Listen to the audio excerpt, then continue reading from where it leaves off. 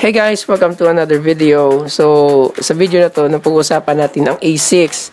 Nang may nag-message sa akin ng, Sir, should I add a graphics card sa A6 ko? Or something like that, add sa graphics card ko, and ano pang pwede ko gawin para ma-upgrade or ma-increase ang performance.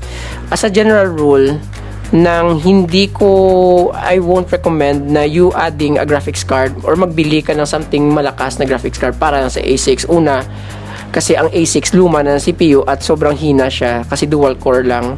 At ang computing power niya hindi siya malakas. It's not that powerful enough to run mga mabigat na games. So I highly recommend either A8 or A10, somewhere mga quad core na range. So, ng either Athlon, A8, Athlon, or Athlon X4 na quad-core, or A10. Ang second reason na hindi ako nag-recommend, kasi bottleneck siya. Bottleneck kung mag-add ka ng graphics card.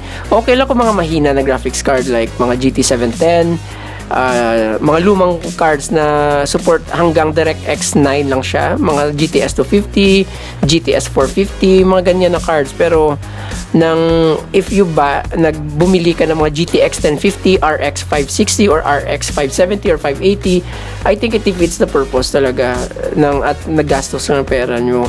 Pero if you want to increase the performance just by changing the CPU, I highly recommend you either upgrade sa Athlon X4 860 or 870 dyan. Makita nyo yan sa Shopee or Lazada.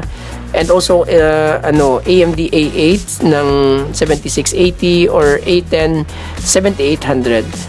So, yun lang ang pero kung gusto mo talaga ma-increase ang performance nyo, gusto nyo talaga ma-increase ang performance ng A6 nyo without, you try to, dual channel ang RAM nyo and upgrade kayo sa SSD.